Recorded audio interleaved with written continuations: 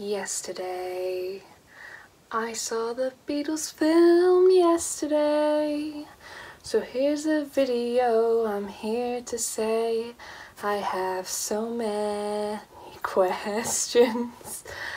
Okay, so I was really excited to watch yesterday. I remember seeing it like at 2 AM, like 4 months ago, seeing the trailer. And I was so excited because I thought the premise was really interesting. I really like Himesh Patel. I remember him as Tamwa in EastEnders, and that was just me recognising who he was a natural laugh. I like Danny Boyle and I love Richard Curtis films. I love For Weddings and a Funeral, About Time makes me cry, Love Actually is a classic.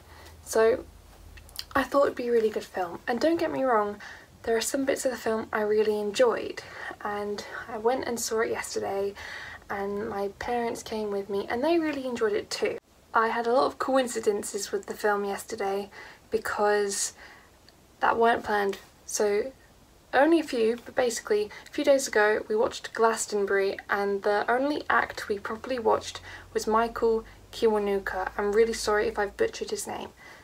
And then the film features Michael Kiwanuka performing at a festival, which was really weird.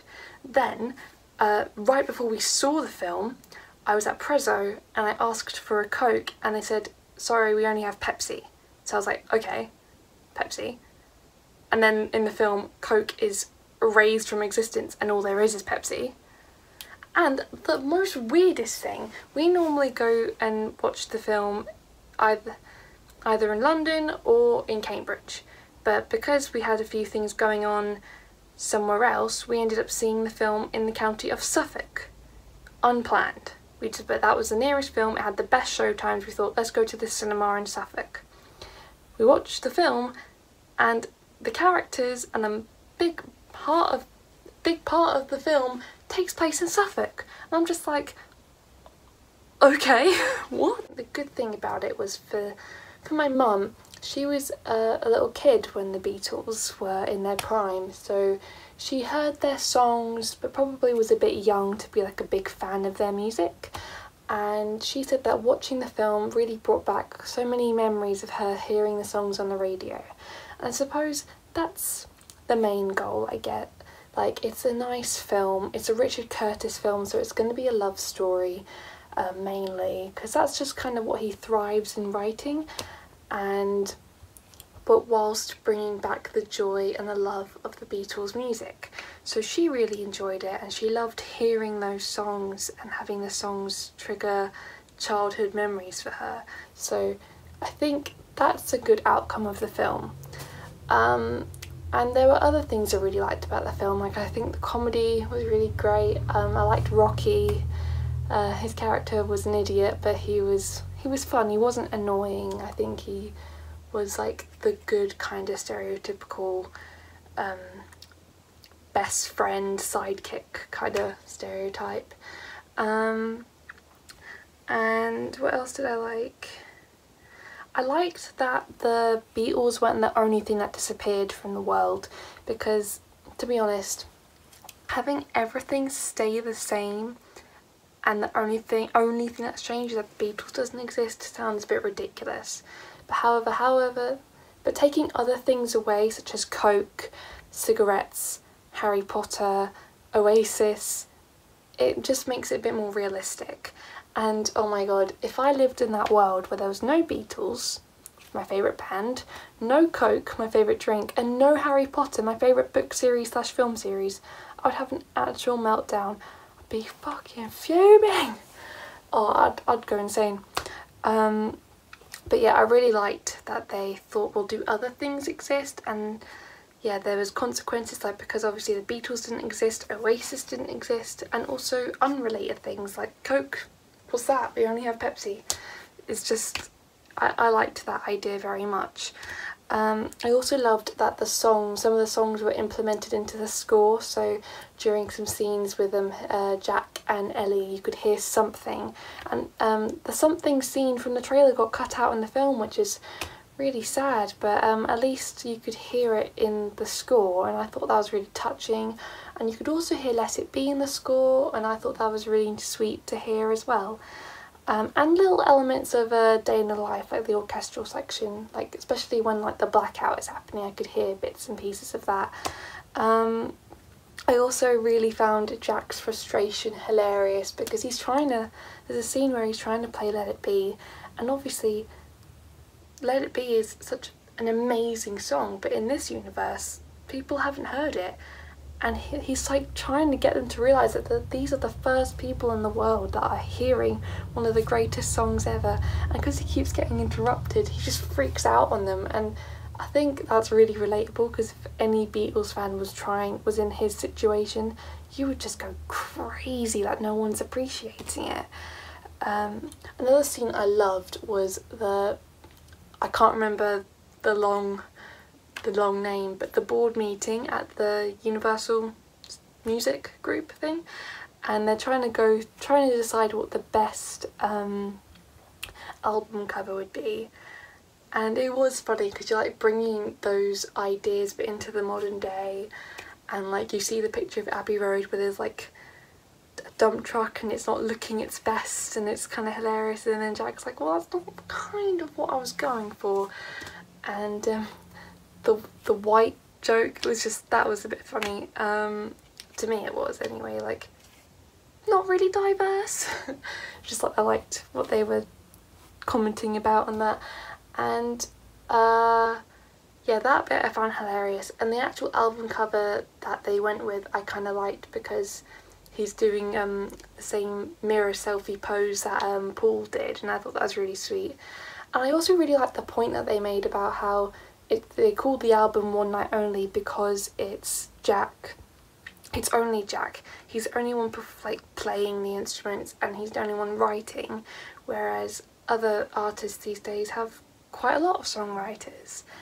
And I really do miss that bit where I really do think it's bad how that's now a rarity, that there's only one person writing the songs. Now I'm sure there's tons and tons of artists out there who do solely write their songs, but it's just not a common thing anymore, and I just find that a little bit sad, you know. Although it must be great for the freelance songwriters that get to collaborate, because collaboration is very good too, but you know, you do wish that there were more Jack Malek's One Night Only people around. But yeah, what else did I like? I love that the scenes in Liverpool, I loved that he went there, and I got really excited because I'm hoping to go to Liverpool for the first time for my birthday and do like a kind of Beatles pilgrimage, so it was nice that he went so that he could experience what it was like being in that environment in order to justify him having the songs Eleanor Rigby, Strawberry Fields Forever and Penny Lane. So that was great. I loved that he wasn't the only person who knew about who remembered the Beatles. When I saw that scene where the guy's just in awe of Jack playing back in the USSR, I was like, oh, he's not the only one. That I found great. What else did I like? I've got like notes down because I'm trying to remember everything.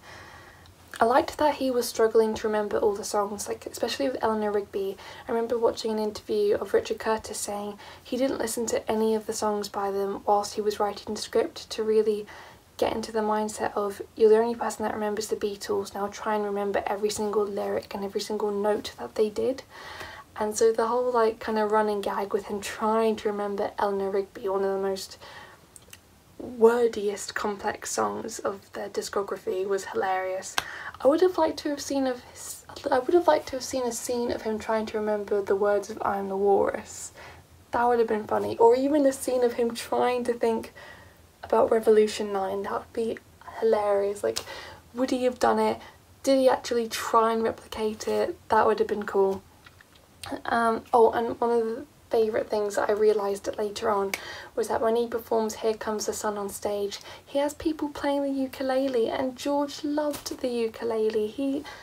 Oh, that was so sweet. I loved that. That was like a little tribute to George, and I thought that was amazing. Right, now there's a scene that I'm going to say is probably the most surprising and controversial, and some people probably love it, some people are probably like, eh, but I'm going to say no matter how you feel about it, it definitely threw you.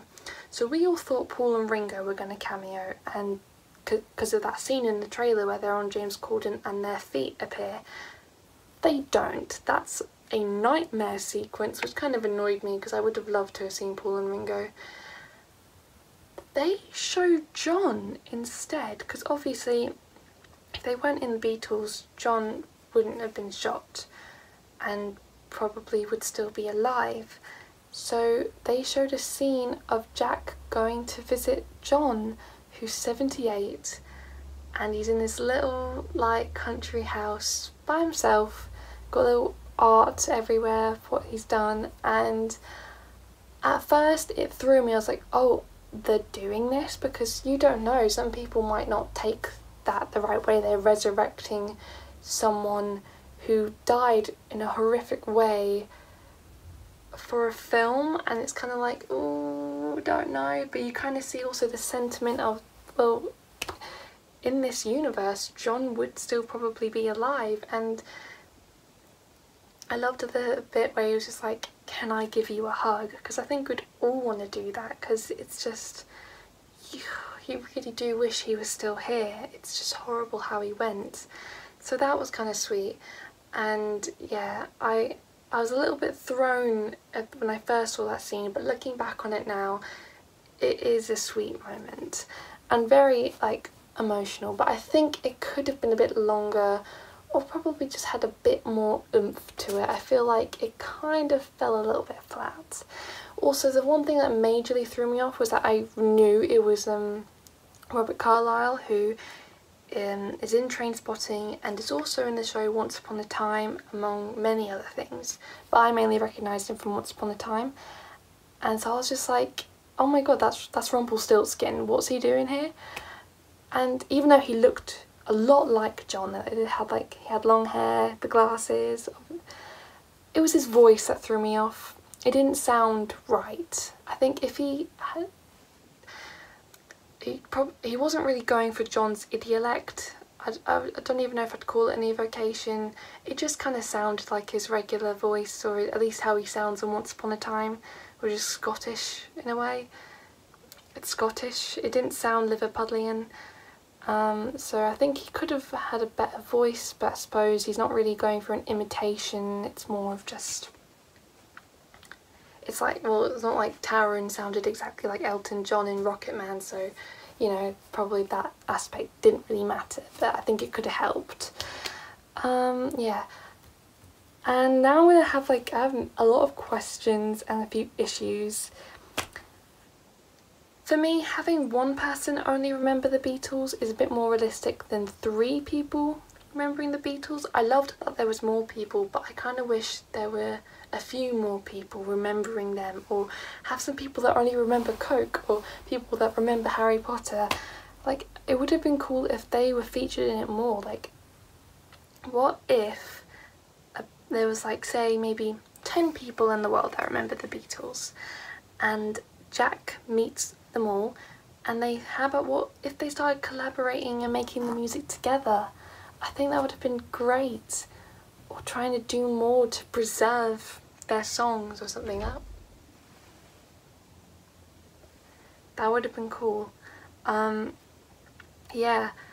Also, another problem I had was that the ending felt very rushed. I didn't like that at all. It really annoyed me. He just uploads the songs online, and then what? What happens afterwards? Are the songs preserved? Like, the ending shows what happened to Jack and Ellie, and they get married and they have kids, and that's lovely. And I think he's a teacher, I don't know if he's a music teacher, but he's performing music to his students.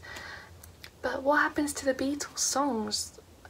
Does 78-year-old John Lennon turn on the news or something and find out he's been credited with writing all these songs that he has supposedly never written in this reality? Same for Paul, George and Ringo, and George would be alive in this universe, really, technically speaking, because if cigarettes didn't exist, he would have never smoked them and then never contracted cancer. Unless he got a different cancer in this reality, which I hope he didn't, he most likely be alive. So what are Paul, George and Ringo doing in this universe? Paul and George were friends before the Beatles, so what happened with them? John was part of the Quarrymen before the Beatles and was always interested in art and songwriting. So did he just not go through with that? Like, I need answers. What did Ringo become successful with Rory Storm and the Hurricanes? Did Rory Storm and the Hurricanes become big? What happened? And yeah, like, did people start to treasure and appreciate the Beatles' music after the songs were uploaded online? Like, what? Was the legacy preserved? It's just no answer. No answer about that, which quite annoyed me. And yeah, also the talent show. If Oasis didn't exist, what did Jack sing to everyone else? Did Wonderwall become another song that he supposedly wrote, or do other people remember him singing a different song? That point doesn't really matter, but you know, like, the film is good if you don't overanalyze it. However, I'm a film student and I'm a Beatles fan, so I'm going to overanalyze it. I think a lot of films aren't perfect. You can make a film that you think is absolutely perfect and answers everything, and someone's going to have a problem with it. But yeah, so but I feel like this film had too many questions unanswered that it does fall flat. If you are a casual fan, or you're just someone who just feels intrigued to watch the film, you're going to like the film. It is a good film. It's got a great soundtrack, it's a nice story, and it's just a feel-good film overall. However, if you are a Beatles fan, there are so many questions unanswered, it will drive you quite mad. So I was let down, but I'm not saying I don't like the film. I like the film. It's just, in the age of Bohemian Rhapsody, which isn't perfect by all means, that film has a lot of issues, but Queen fans can still kind of enjoy that film. And in the age of Rocket Man, which was amazing, Beatles fans probably want a bit more than Yesterday. And this film was marketed so much to be about the Beatles, whereas in the film, the Beatles kind of take the background to the story. They're not the foreground. The foreground is a love story, because it's a Richard Curtis film. But Richard Curtis did a film called About Time, which focuses on time travel, so a science fiction kind of element, and love.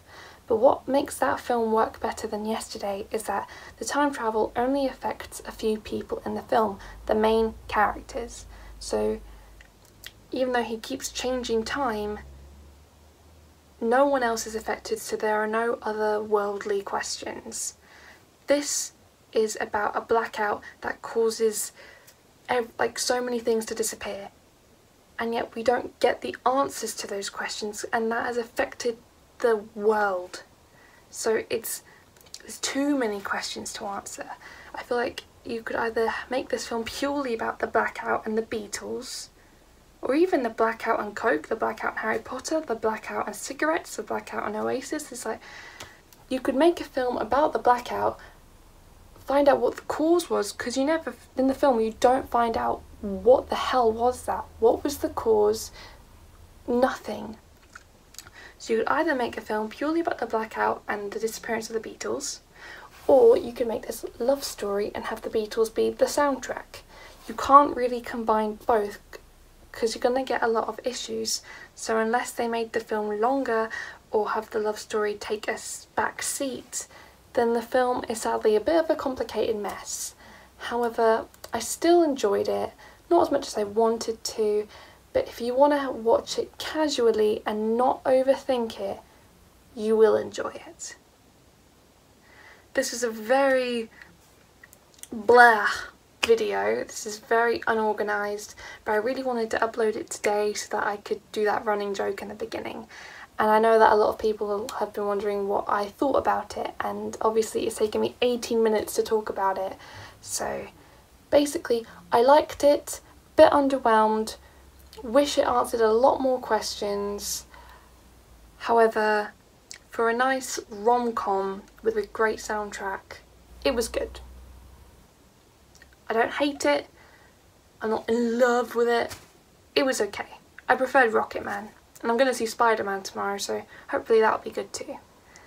Thanks for watching, and some record videos will be coming soon. Bye guys!